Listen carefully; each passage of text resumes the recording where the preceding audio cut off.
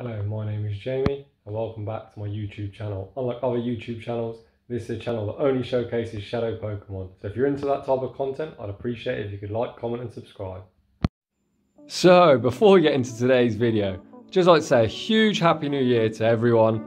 Thanks for all the support in my first 6 months on YouTube, and in 2022 we have some exciting news for the channel. I did say if I reached 1,000 subscribers I would buy a PC, so the quality of the content will greatly improve, as to be honest right now it's not great as I'm only using my phone. So with that in mind, we're only 12 short, so if you are new please consider subscribing.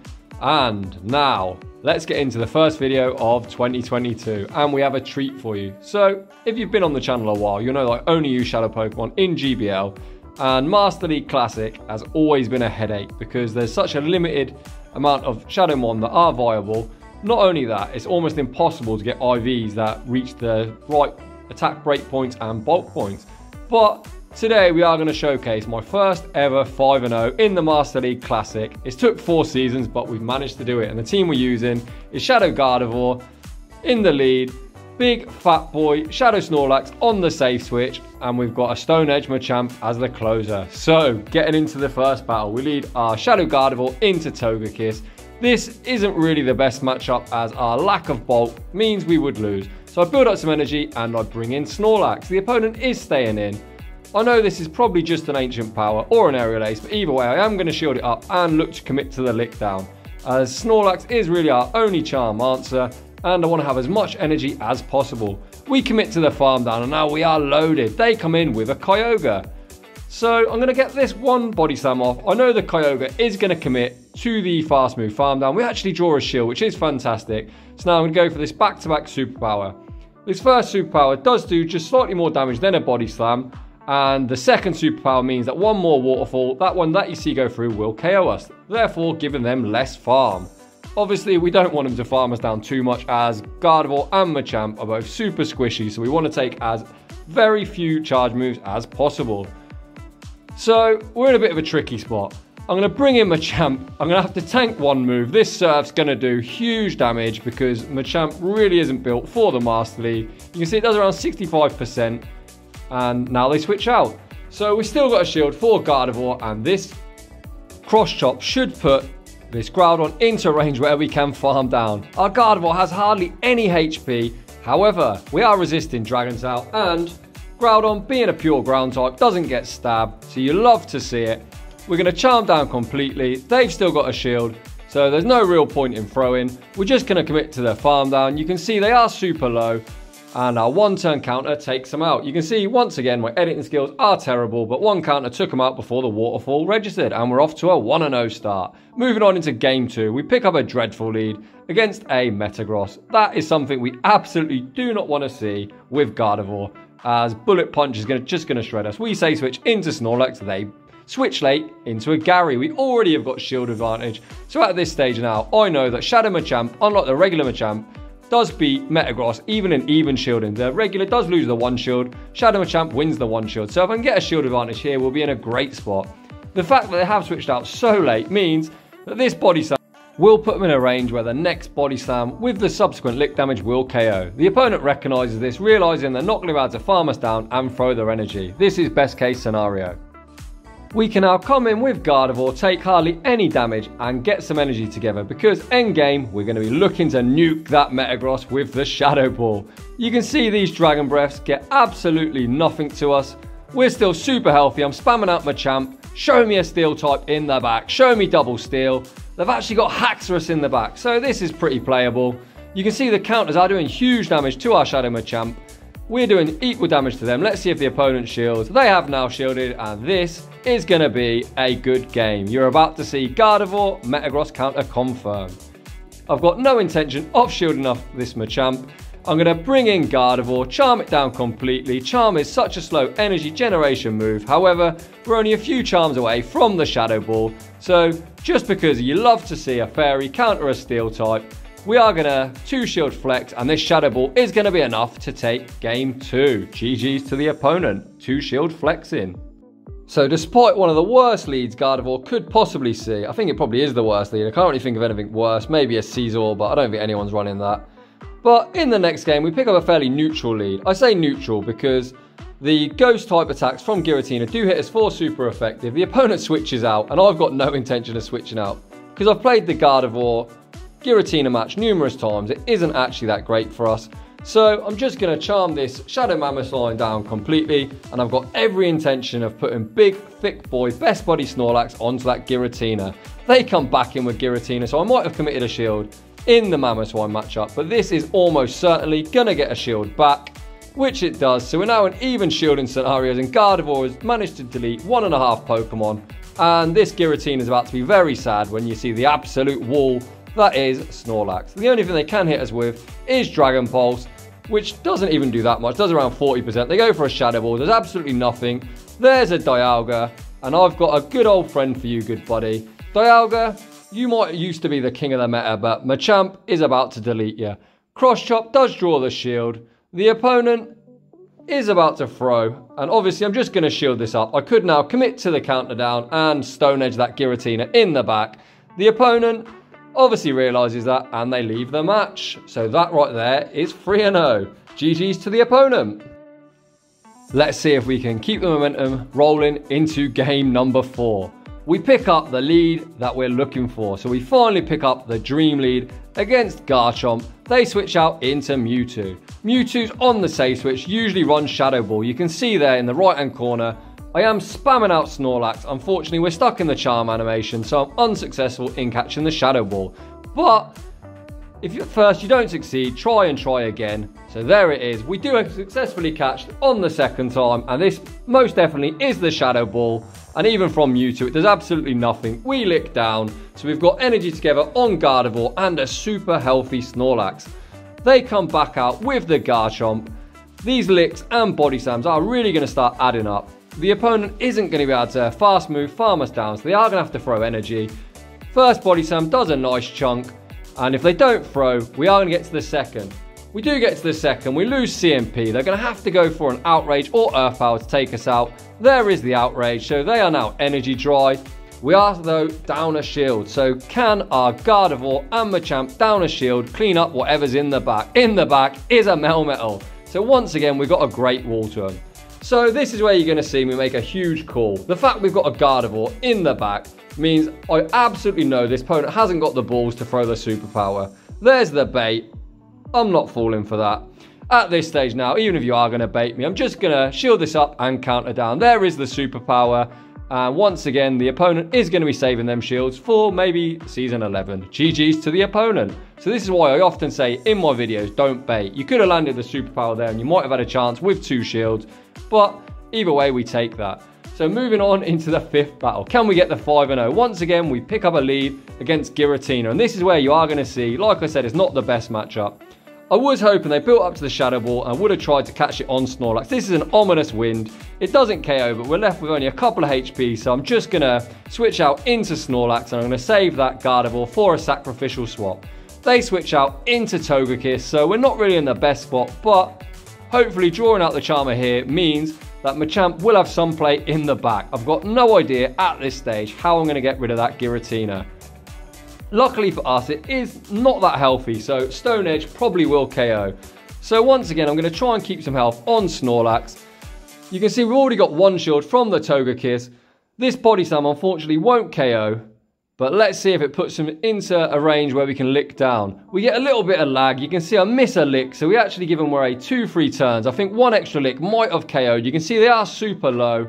They actually survived. This isn't great, because I don't want to take the charm on Gardevoir. I want that as a shield, so I'm going to have to come in and counter down. We look to counter down. Unfortunately, 1 counter isn't enough, so we take a charm, which does huge damage. They bring in Giratina, so I am counting on the 5th. I look to try and catch on the Gardevoir, and they come in with a Dialga. This could be playable. The only win con for me at this stage is to land the cross shot, completely farm down, and Stone Edge that Giratina in the back. Can we do it? 1 HP and a dream. Stone Edge locked and loaded. This is why I Elite TM Machamp. Will Stone Edge KO from this range?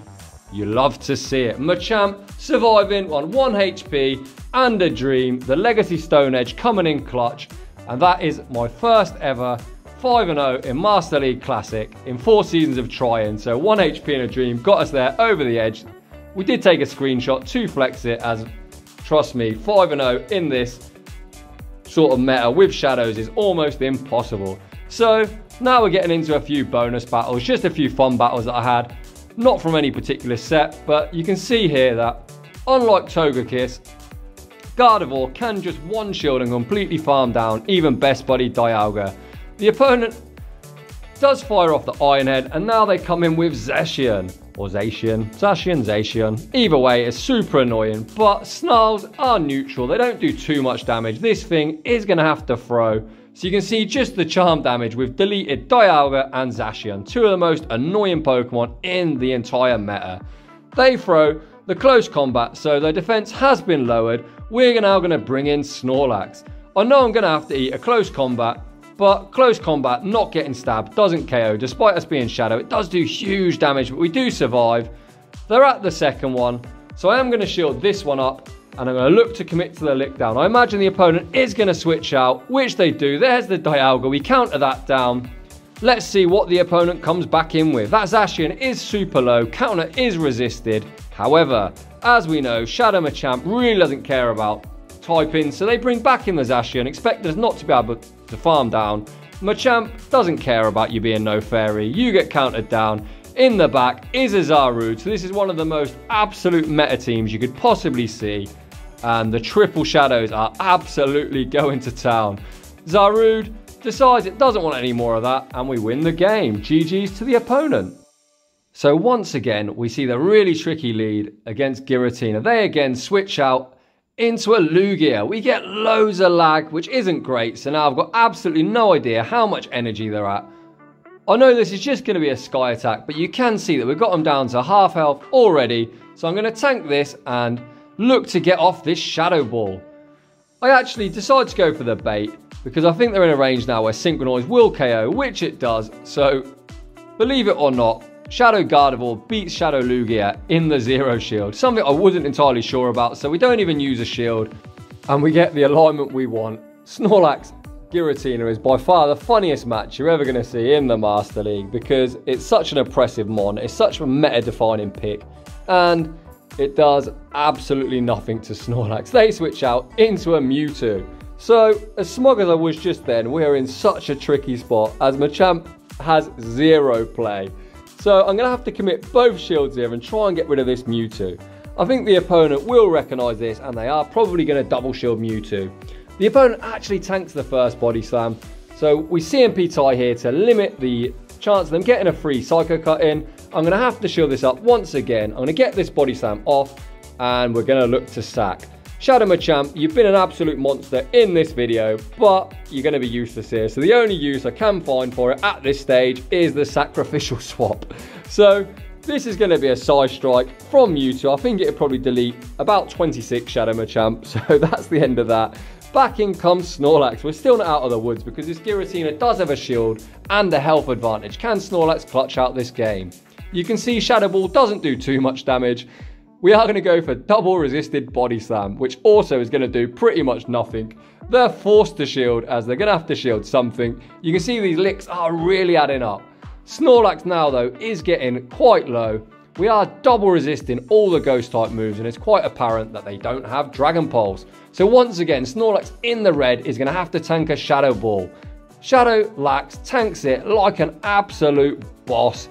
Look at him there, standing there flexing. He don't care about no Shadow Ball. And the body slam registers. We lick down. Mewtwo's got no health in the back. And Shadow Snorlax goes on an absolute rampage. And we take that game. Moving on into the next one. Once again, we see Giratina. This time it's shiny. Not only is the Giratina shiny, they switch out into a shiny Lugia. So it could be triple Shadow versus triple shiny. You can see that this match isn't too bad for the Gardevoir, especially when the opponent lets us sneak in a charm. So I am going to shield this Sky Attack up. I know it isn't going to be the Aero Blast, but we have got so much energy. I'm going to go for this Shadow Ball. So if the opponent chooses to shield, they actually don't. So we are super healthy and we maintain the alignment. Once again, the key is when you see Giratina lead, all you want to do is get your Shadow Lax onto that Giratina. So I'm just staying with Gardavoir because I just need that lax on the Giratina. Machamp has no play. All I'm going to do here is just do as much counter damage as possible.